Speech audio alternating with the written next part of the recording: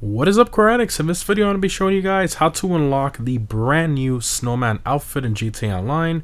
This outfit is only available during the current event week, which lasts from December 22nd through December 27th.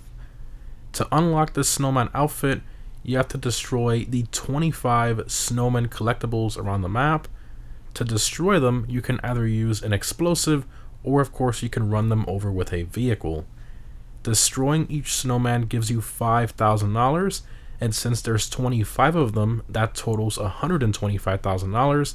However, upon destroying the last one, you also get a $125,000 bonus, so that totals $250,000, and of course the snowman outfit for free.